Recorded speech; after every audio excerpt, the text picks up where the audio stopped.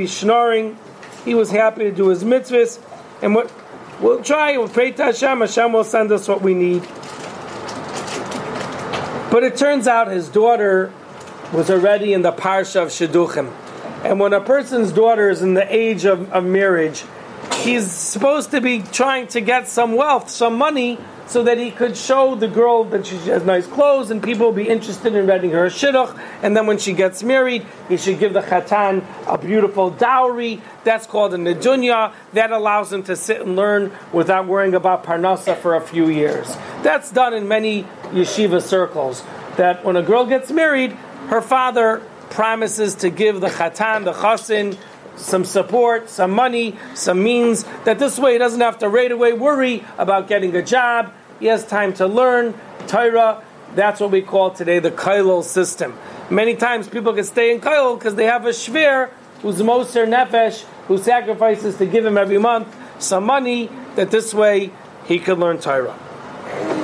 It turns out Rav Zusha did not have money. And now his daughter was ready to get married. But Rav Zusha did not have a penny in his pocket. How would he be able to find a good chassan? You know, sometimes if the chassan's a Talmid Chacham, he expects a serious support. You want to get a good boy for your daughter. It's like bribing him to marry your daughter. You give him a nice check, and that's how sometimes rich people get a great shidduch. They get such a Talmid Chacham because they promise to support him. Okay. It turns out, Rav Zusha wasn't worried. Why should I worry? I have a tat in Himmel who cares about me. And Rav Zusha, at that time, was called to his Rebbe. His Rebbe, I don't know his Rebbe's name, but his Rebbe used to care about him. And his Rebbe knew that, hey, Rav Zusha is going to need some money to marry off his daughter. So he called Rav Zusha, and Rav Zusha came to his Rebbe. It's a great mitzvah to visit your Rebbe, by the way. It's brought down, you're supposed to visit your Rebbe on Yomim Tovim. Some say you're supposed to visit your Rebbe even on Shabbos, and some say even on Rosh Chodesh. But why is that? So I saw on the Sefer Ein Yaakov, he says, because when we had the Beis HaMikdash, you went to the Beis HaMikdash 3 times a year, and you saw the Shechina, you saw Hashem's divine presence. Nowadays we don't have the Beis HaMikdash. So where are you going to see the divine presence? When you go to your Rebbe has the Shechina. The Hashem's presence is with your Rebbe. He went to his Rebbe, and he was so happy, and his Rebbe says to him, Rav Zusha, I'm giving you an envelope filled with cash. And he gave him a whole bag filled with money. And he said, in here is 300 ruble. Rabbi say that's a fortune. They say a ruble was enough to live on for a whole month. So 300 ruble, that's about support for almost 10 years. That's a good dowry. It turns out, Rav Zusha thanked his Rebbe so much, and his Rebbe says, Rav Zusha, I know you have faith in Hashem, but I was worried that you wouldn't have money in the pocket, so I'm giving you now this income. Thank you, Rebbe, thank you so much. It turns out, as he leaves, his Rebbe says, please give the bag of money to your wife. She'll take care of it to help the girl to get married. As he was leaving, he took his stick and his bag, and with him the 300 ruble, and he headed home. It was a long journey home, and he had to stop at many inns and many hotels, whatever places to sleep. And in one place, he heard screaming and shouting and crying and wailing and yelling. He didn't know what happened over here. He thought maybe there was a war. And he said, is everything okay in the city? What's happening? And they said, you didn't hear the news? There's a lady that's a widow that was supposed to marry off her daughter this week. But you know what happened? She promised the chassan 300 ruble. And it was stolen. She hid the money in a special place. Oh, she's crying. And the chassan, he has a little chutzpah. He said he doesn't want to get married to this family unless they come up with what they promised him. The 300 ruble dowry. Rav Zusha thinks to himself, what a mitzvah. If I give my 300 ruble to this widow, so that she can marry off her daughter, that'll be a big tzedakka. And then I'll stop her from crying. Wow.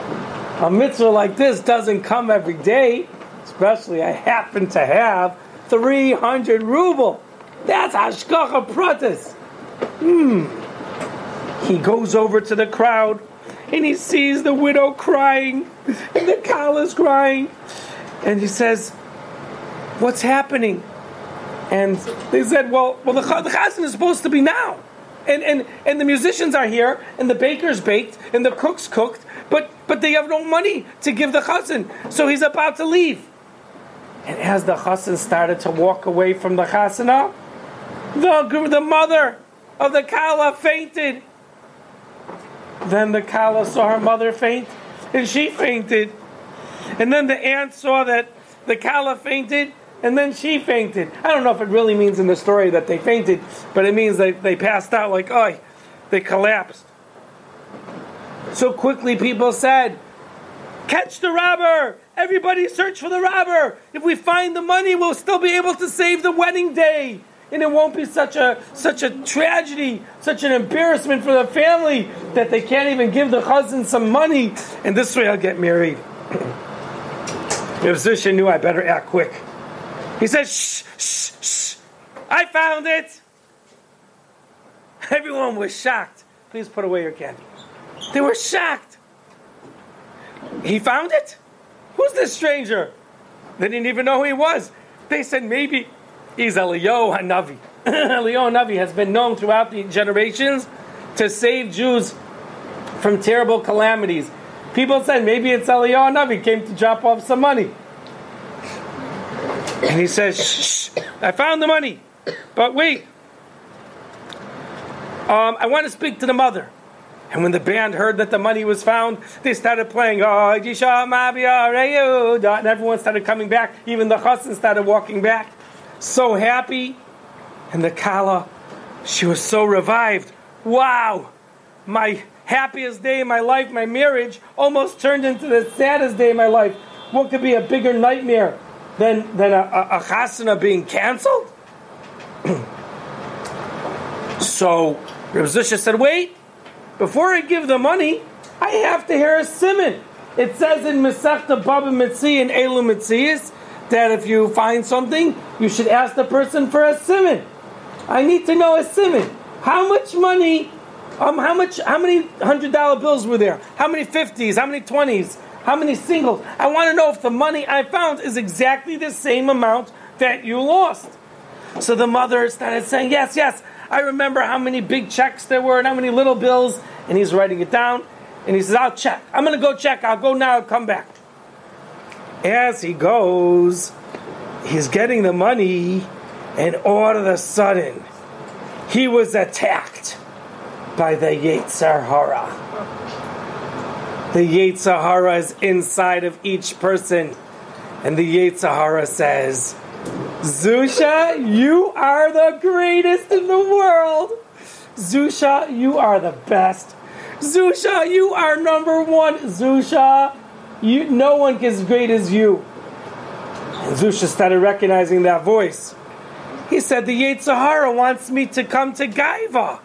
He wants me to become arrogant. He wants me to think I'm better than everyone else. Ooh, I don't want the Yetzer Hara making me have gaiva. My whole life I run away from kavod. So he walks into the circle and he has the bag of money and he's not sure what to do. And all the people are singing for him. Whoa, whoa, whoa, ay, ay, ay, ay. And they're making so dance around him. And he realizes I'm getting too much kavod. Nope. All right, I'm gonna crush the Yetzer Hara right now. Okay, I'm giving the money, but on one condition. Condition? I want 25 rubles as a gift, as a tip, because I went through the trouble of getting the mitzvah and bringing the Aveda here. So pay me. People were like shocked. What Meshuggah asks for money when he does Hashavas Aveda? Imagine you find someone's baseball glove and you tell him, listen, I found your mitt. I'll go get it for you.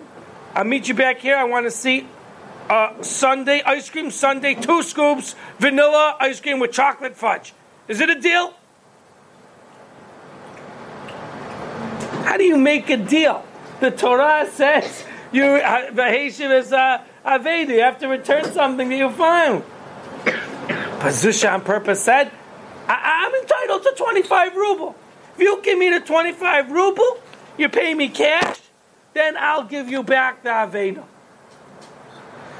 The people said, this is the man we thought was Eliyahu Hanavi? He's a swindler. He's a crook. He's a ganav. He's a bum. He wants to take the money. And each time they insulted him, he was getting more and more embarrassed.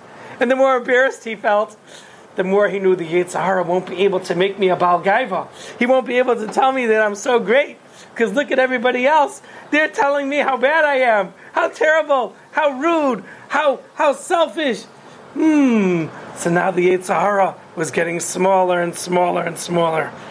And then the people said, just give her the money already. You're stopping the wedding. And he says, no. I insist I get my 25 ruble. They said, listen, if you want 1 ruble, maybe. But 25 ruble, you're crazy. I want my 25 ruble. They were ready to beat him up. So suddenly, someone said, wait, why don't we go to the rabbi? Let's ask the rabbi. So Zish said, okay. After they finished pulling him by his coat, let's go to the rabbi. They go to the rabbi, and they say, Rabbi, this guy wants 25 ruble to return an Aveda. It doesn't say anywhere in Elam Metzias that when you find something, you could charge. Maybe there's a mission you're going to learn about that says if I take off from work, I could ask you to at least to pay me for the missing work when I came to return the Aveda. But not 25 ruble? The Rav listens to the case and he says, okay, 100%. You have to give the money, 300 ruble, and you are entitled to nothing. You're not allowed to charge for doing a mitzvah. Hashem gave you a mitzvah, you found the Aveda, there's nothing to talk about. Give her the entire sum. Okay, Rabbi, if you say so, here's the money. And people took it from him, and the person that took it spit at him. You. Inside, he needed that spit, because otherwise he would have become a Baal Gaiva. And a Gaiva is not a good meter. So now he got the spit that towards him, and everyone making fun of him. Now he had no more glory. No more covet, man. And they danced at the wedding, and it was Freilich, and even Reb Zusha was Mesamech, the Chassan and Kala, with his dancing and his twirling and his singing and his jumping and standing on his head. You know, some people, they can stand on the head and they put their feet up in the air and they look upside down. And then for a minute you wonder, who's upside down? Is he upside down or maybe I'm upside down? Oh, he's upside down. And then he left. Shortly after the Chasana, as Reb Zusha headed home, I don't know what happened with his own daughter and his wife. I don't know how he told his wife that I just gave away all the chasana money. I hope there was no problem with Shalom Bayis there. And I'm sure Hashem sent him a Yeshua another way. Hashem has many ways to save a person from his troubles, especially for those who serve him faithfully and loyally. And guess what happened? Tyre Kindelach, listen what happened. Reb Zusha's Rebbe is traveling to that town. And someone says, Rebbe, oh, please come meet our Rav. And he comes to meet the Rav, because sometimes when one Rav travels to another city, he goes to meet the Rav of the city. It's a polite way of giving him respect. So in every city, there's someone who's called the Mara de Asra. He's the head rabbi of the city. So they introduced the two. And as they were talking, the Rav said, do you have a Talmud Reb Zusha? He says, yes, Reb Zusha, tzaddik. Do you know what he did recently? What did he do? He found a $300 package of money, a 300 ruble that was lost by a widow, and he insisted that she pay him 25 ruble for him to return the money. Is this the kind of student you trained? That he's selfish? That he doesn't even want to do a mitzvah unless you pay him? The Rebbe realized, that's not Zusha. Then he realized, oh boy, I chap. He gave the 300 ruble that I gave him to marry off his own daughter. and he was Mekayim V'ahavta l'recha kamoicha. He cared about someone else.